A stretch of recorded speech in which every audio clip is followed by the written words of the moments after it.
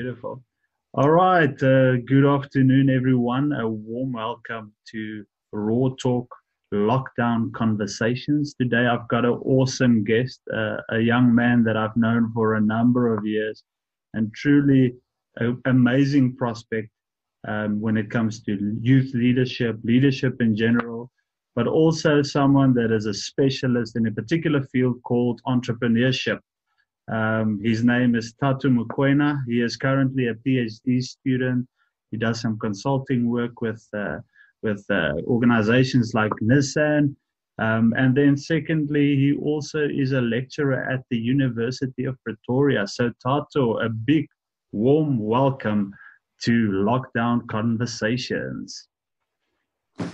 Thank you for having me, Ferdi. Thank you. It's great to have you and great to see you again, my friend. Wonderful, yeah. Yeah, just to kick off the conversation, how have you experienced the lockdown personally? Yeah. Well, Ferdi, the whole world had to make some drastic changes. I mean, in terms of the restriction and the fear that has been going around. But in a professional setup, the first obstacle that we had to deal with is working from home. Many organizations are used to the whole traditional setup of going to the office, having office hours, but the idea or the prospect of fully working from home was a bit of a challenge for myself, and it's a bit of a challenge as well for some of my colleagues. All of a sudden, the infrastructure that maybe took your company a couple of years to set up, you have to set up at home. Your internet connection has to be good at home.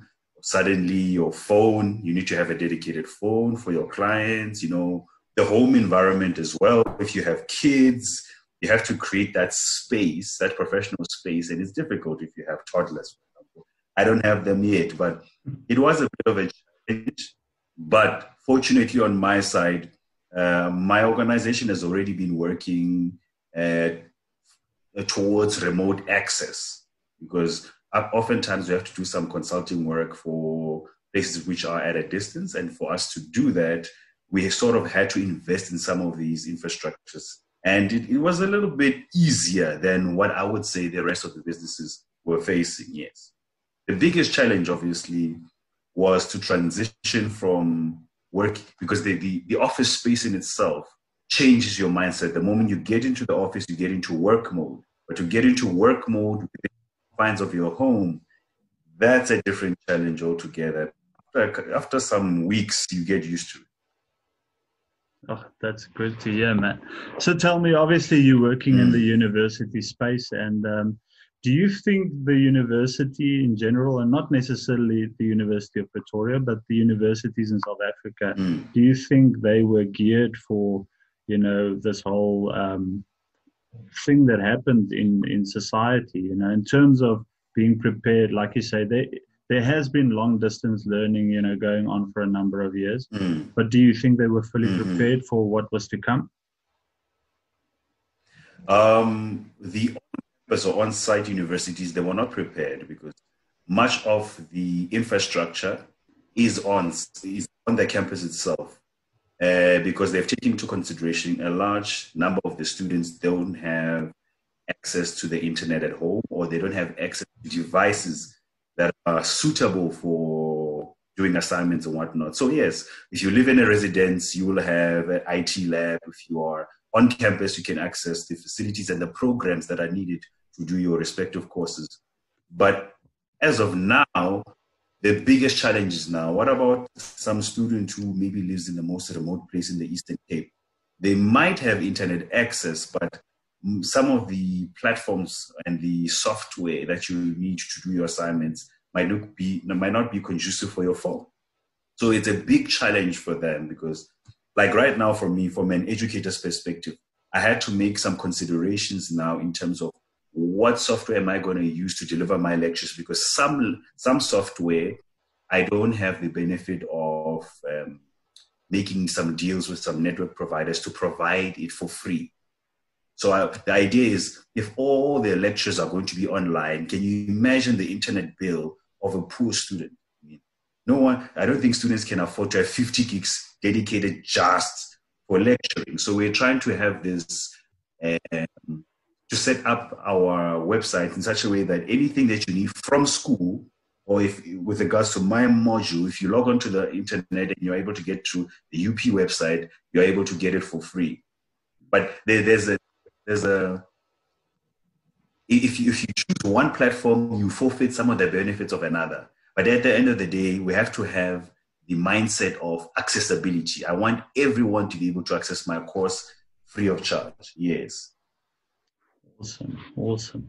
So in terms of the effect, I think you already addressed it a little bit in terms of the effect that it has on your occupation and your business. Let's talk a little bit about the entrepreneurship component of it.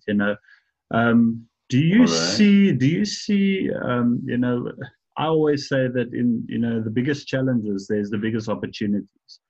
From an entrepreneurship point of view, and you being in that space, and sort of you also you're an entrepreneur yourself, but then also you are cultivating entrepreneurs for the future. Do you think there is, or what have you seen in terms of entrepreneurship, things that are opening up within, the economy in that space, even during a time of, absolute distress? Okay, well, there has been this buzz, especially amongst the entrepreneurs, that they were anticipating or seeing that things are moving towards e-commerce. But in the South African culture, especially in the SME space, there was a little bit of distrust from maybe the people who are living in the township, distrust to make some transaction online. Most people are used to seeing the physical product and making transactions hand to hand. But due to some of the restrictions are now imposed due to COVID-19, a lot of people had to look for different ways to deliver their value or to even make our customers aware. Yes, there has been a slight improvement in terms of online activity from the general population, but that activity has went from just evaluating products to possibly making purchases online. And that integration, I've seen my clients as well. They've started to integrate that e-commerce ability, the ability to just make that purchase transaction online. And then this has forced them to also integrate themselves with the bank. Because if you read up on the informal economy, a lot of businesses don't necessarily want to use the bank. I'm talking about the very small and micro businesses here. They prefer operating the shadow economy. The shadow economy doesn't necessarily mean that they are doing illegal activities, but their activities are not regulated and they're not seen by the taxman or the bank. So there's no electronic trace. But in today's day and age, in today's situation and circumstance, they are forced to do that because the bank provides that trust. It provides that security, not just for the one who's buying the product, but for the one who's selling as well. So that transition for me, I found it very interesting. That adoption of e-commerce or towards e-commerce. They've been thinking about it when they were consulting with me, but they had a little bit of concerns because the population were not really taking that. They really wanted to go to your business, but you can't. Right now, you cannot do that. And now it provided opportunities to me to say now, what is the best method for you to present your product or to actually make the customer aware? How do you even reach that customer? Just putting an ad on Facebook. Facebook might seem like, it's making its revenue of advertising, but is that specific to your target market? That's a very important consideration that they had to make. So yes, people are becoming more and more connected, strangely enough, physically isolated, but virtually more and more connected. Sure. Yeah, no, that's absolutely true. Yeah, and I think all of us has to, we've had to make a lot of decisions with regards to how we approach online. I'm myself, I won't necessarily say that I'm a pro technology individual. I tend to like the physical interaction between people, and that's my line of work. But on the other hand, I've seen within the Roarrr movement, I've seen the benefits of making use of online mediums to extend your reach and to just maybe sometimes just as supplementary platforms that you can help develop others. So my next question is do you think that education when it comes to entrepreneurship? I know we're talking a little bit about the entrepreneurship side of things now, but do you think education is going to be adapted in the near future when it comes to educating the youth? Because it's somehow, some way, it feels a little bit that again, education, whether it's from a basic education point of view or a tertiary education point of view, it feels like South Africa is that step behind when it comes to fully utilizing, the virtual space. Do you see things changing in that arena? I think so, specifically for the youth. Why? It's because the youth are much more connected than their parents to the internet. I mean, the youth use the internet as a place where they express some of their freedoms, their opinions, some of their ideas, they cross-fertilize within the internet space. Now, sooner or later, since this is their main platform to go, sooner or later, some of the ideas of how to resolve some of the problems that they are facing in their local community, they will happen via the internet. I mean, we don't have to think about it too far. These things are already happening. These conversations are already happening on WhatsApp groups. When the youth get together, they realize, okay, I have a matric, but I don't have the funds to go to university. All right. And somehow I have to contribute towards their household income. Already in that situation, they might be pushed into entrepreneurship. But a lot of the youth realize that they don't necessarily have the resources to embark on an entrepreneurial venture by themselves. So they join these entrepreneurial forums and the government even promotes that they form corporations. But when they get together like that and discuss some of these ideas, all of a sudden, a mountain which was insurmountable, all of a sudden they can now start to mix up some of their own individual resources, individual perspectives and experience and their qualifications and their skills, and they can tackle this problem. They can tackle this problem without even meeting physically. They just have to have an area of interest. And if you look at in terms of now this education, if you look at the internet space right now, the infrastructure behind the internet is improving. I'm talking even about the fiber optics that's making internet much, much, much more quicker. We are heading towards that stage where engagement between you, who's somewhere else, and me, who is here, to become seamless. I mean, this platform, which is Zoom platform or Google Meets or Blackboard, whatnot, they are creating this culture right now. They're creating the culture whereby people are able to engage with the rest of the world at real time and have meaningful conversations. So I do think we are moving towards that place.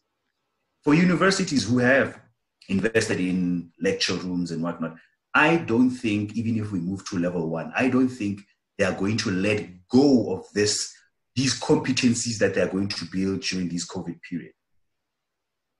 I definitely think to some degree, for precautionary measures for the future, they're going to have a certain percentage of their tuition dedicated towards the online platform, just to see, because it'll help them as well to extend.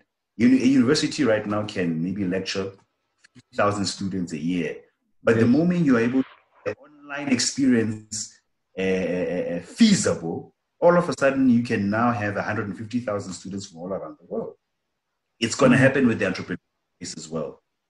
Where I see an opportunity right now, there is a huge opportunity for business leaders, especially in South Africa, who can now give mentorship classes, because that's the best way to learn as an entrepreneur. It's not from a book, but it's to see someone who is in business in action. All of a sudden, the business leader has a phone, has internet connection, and they can walk 1,000 people through some of the challenges or some of the opportunities that they go through in their own respective business. It's something that I don't think the leaders have investigated, but it's something that's going to happen within the near future. Yeah, that is very true. I like that a lot. Tell me, Thato, like entrepreneurship. Do you think anyone can be an entrepreneur? The reason why I ask you this is because, and I think you touched on it just now with when you referred back to the business leaders. I really believe that anyone can start a business, but an entrepreneur is something different. It's a different breed. I can go deeper into that. Yes, I can definitely go into that. Please. I have to explain to some of my clients, because what happens is I, as a client, as a consultant, would try to push people into the field of entrepreneurship. But unfortunately, the field of entrepreneurship has its own ups and downs, and you need a certain kind of character or personality to survive in that. There's a big difference between a business owner and an entrepreneur. A business owner, their main specialty is managing their business processes. You simply just need to learn how the process works and you maintain it. The idea is you don't want any fluctuations between your profits. That's what a business owner does. So if I inherit a tuck shop from my dad, I don't have to be entrepreneurial. I just need to learn what was he doing to make sure that the business continues. I do some adjustments here and there, but nothing new there. Entrepreneurs are different because entrepreneurs are in love with a problem, which now eliminates a large percentage of humanity. We live in a world of instant gratification. And Sir Albert Einstein once said, I am not the smartest man in the world. I am the man who spent the most time with the problem, which is exactly at the core, the ethos of an entrepreneur. Something bothers them. So when people come to me, young people especially, they say, Thato, tell me which business to start. It is wrong for me to point them in a direction because I have to make sure that whatever problem they want to solve is problems that matter to them. Because in that time, in that period where you're not making money, what's going to be the motivation for you to continue to providing the service or to continue to improve the service to get to a level where it is meeting the need? You have to care about the problem. You study Mr. Musk, for example. Mr. Musk, yes, we call him a serial entrepreneur because the businesses that he started, they started with something that irritated him. At one point, he wanted to do a transaction and he couldn't do it. He started PayPal. Then he started to wonder about the world, whether the future of modern civilization, whether we're going to become extinct or not. He started his space company. Then he had a problem with the current offering, by then the current offering of the electric vehicle space. He started his own. So that's if I talk to someone and they don't have a problem, nothing irritates them about the world. And I mean, nothing bothers them to a point of action, because anyone can be irritated from a distance and complain. But if that thing that irritates you wants you to do something, you have an entrepreneurial spirit. And right now, my studies are on entrepreneurs that are social entrepreneurs. People tend to think something in the social space, you're not necessarily an entrepreneur. But the idea is that it's just the social problem that is causing you to move into action. And you're going to need some of the entrepreneurial skills to make sure that that intervention is a going concern. Different from a non-profit entity, because a non-profit entity is waiting for a government or whichever company to sponsor them, and then they simply disperse the funds accordingly. But a social entrepreneur is profitable. But the main reason why they are profitable, they want to see the social ill be addressed all the time. But again, they must be in love with that. So I push love among the youth especially. I say, no, don't think about all the problems. Think about the problems that really bother you. Sure, that is amazing. That's my definition. Like I can feel like energy when you speak about it. I can feel the passion that you have with regards to it. And I like having started a business. I've said to many people, I said to them, there is a difference between an entrepreneur and a business owner. A business owner, Absolutely. once a business owner, runs into trouble, they might just go and start another business. But an entrepreneur sort of has that spirit, and like you say, it is a spirit. It's something that they caught somewhere along the line, whether it was a problem or something close to their hearts, and they are sort of almost, and Elon Musk is probably a good example of it. He is willing to lay his life down for that cause. And I think if we talk about entrepreneurship in South Africa in particular, we need to show this to the youth, especially to say to them, if you want to call yourself an entrepreneur, make sure, like you say, you fall in love with that problem that you're trying to solve, and that you are willing to sacrifice basically everything to meet and solve that problem. You know what people don't realize right now is when you're an entrepreneur, as in comparison to a business owner, when you're an entrepreneur, the business is an extension of yourself. Every one of the entrepreneurs that are world renowned, their business is exactly who they are. You think about, for example, the late guy from Apple. What's his Steve Jobs. Steve Jobs. Yeah. Steve Jobs, even though he was an employee of Apple, the whole Apple atmosphere reflected him. He actually set the culture of the business. And that's what an entrepreneur does, because if you study, entrepreneurs are not necessarily good managers. They're the visionaries. They see where the business is supposed to go. They know how it's supposed to run.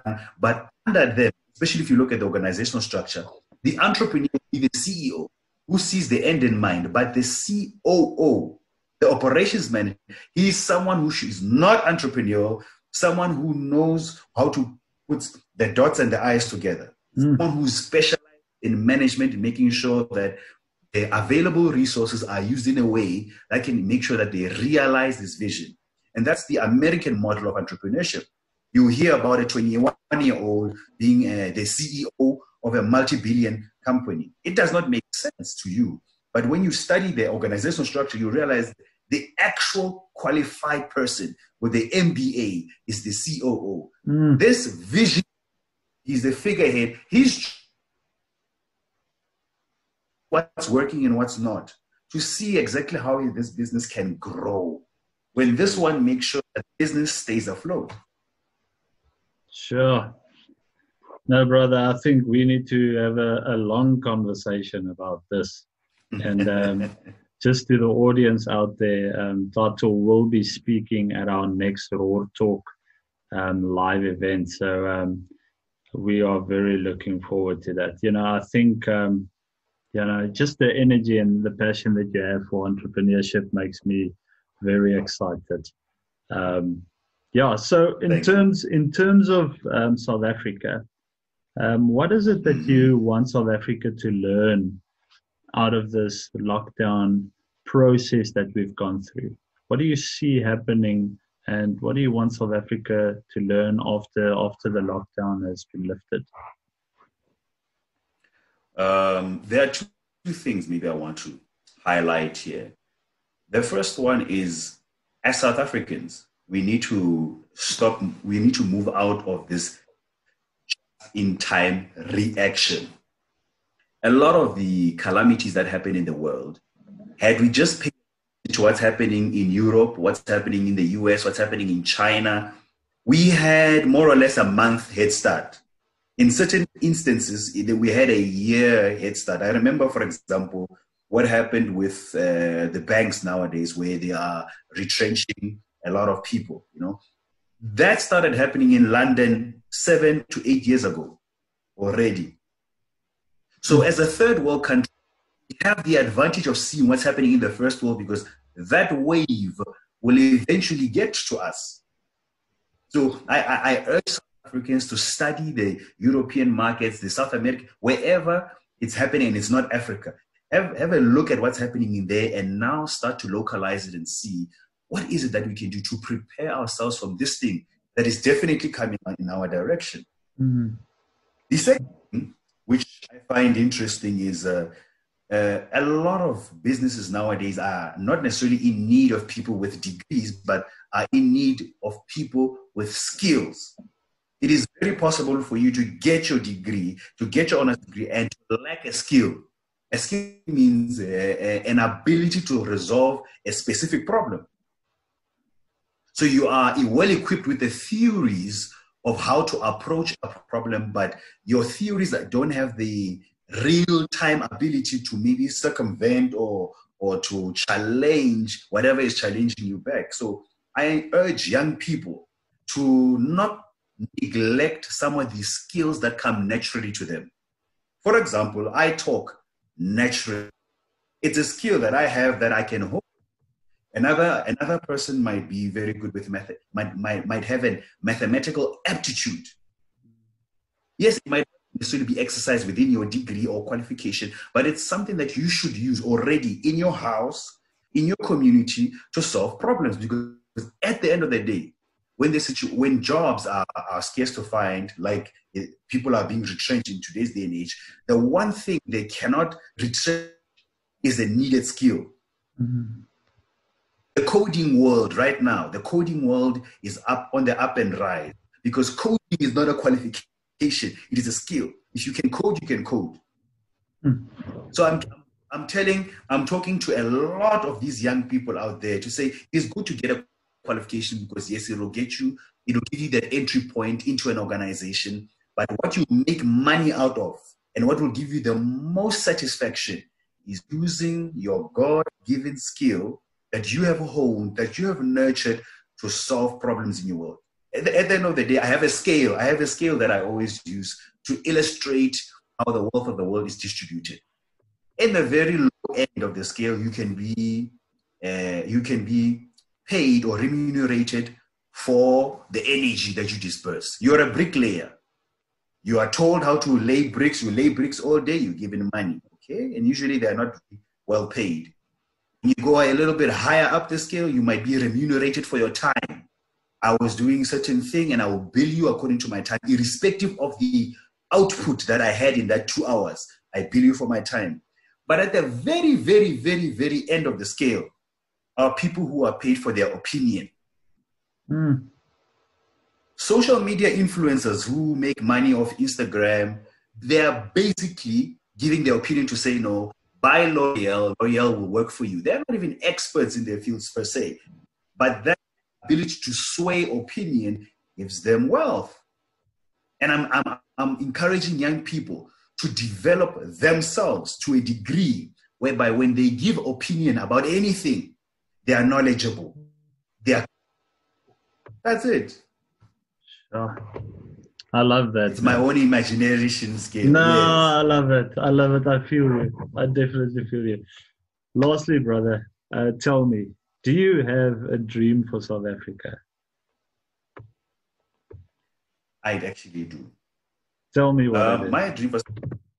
My dream for South Africa is to see a youth that is empowered. I use the word empowered because we have inherited, as youth, we have inherited a desolate and destitute mindset of, let's say, our parents who lived in a different era. You know, still expecting the government to do a lot of things for them. You know, but I personally didn't do any marches. I didn't do necessarily. Yes, I might be affected by the consequences of our party, but I desire to see a youth, when they think of solutions, they actually don't look at the government, they don't look at their parents, they look at no one else but them. Mm-hmm. There's a part in the Bible that just says, arise and shine. It is not talking about your neighbor, it's talking about you. The day we get a youth that places it upon themselves and say, you know what, as for me and my generation and the generation that comes after, I have to do something to make sure that my family will be taken care of. That's what I'm looking for. Right now we are in a phase where us as youth, we are frustrated. We might be seeing the differences in income, the differences in opportunities, but we need to evolve beyond frustration. At some point, we're going to realize that The government does not have the ability. Last I checked, in terms of employment, the government employs around about 50% of all workforce in South Africa. That's a big load. Clearly, they can't employ anybody. What can we do on a local scale here in your community? So the day I see youth empowered, look at no one but themselves, I'll be very happy. Awesome.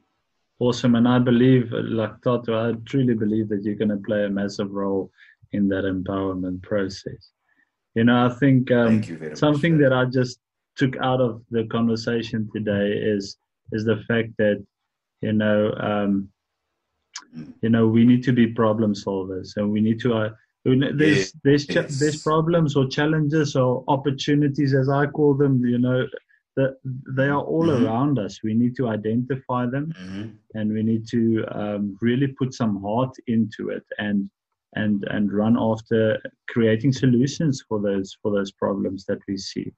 And the cool thing about South Africa, or being part of a nation that is not as developed as it can be, is there's still room for development. So we've got the opportunity now as young people to meet those needs and solve those problems.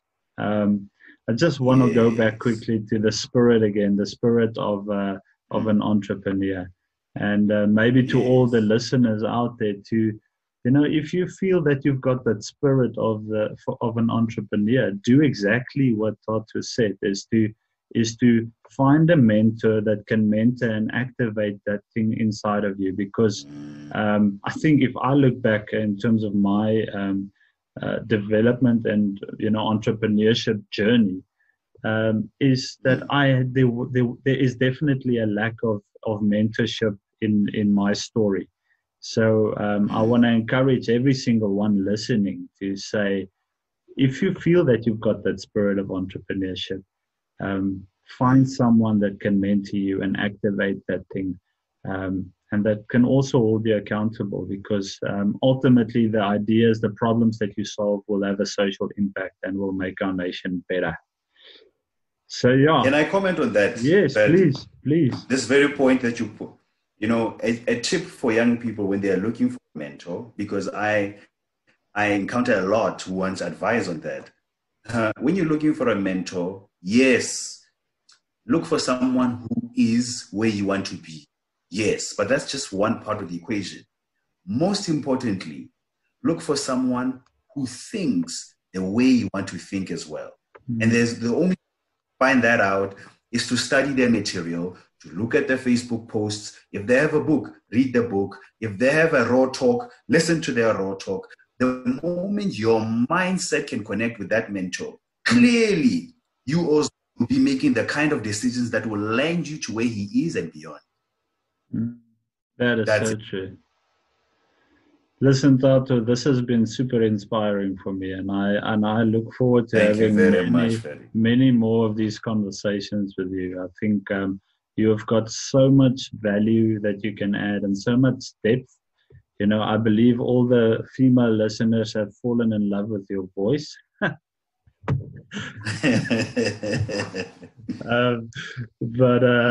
Yeah, look, you've got so much depth and so much substance, and like I said, I think you're going to play such a big role in activating, you know, the next generation, whether it's an entrepreneurial field or just on a personal level.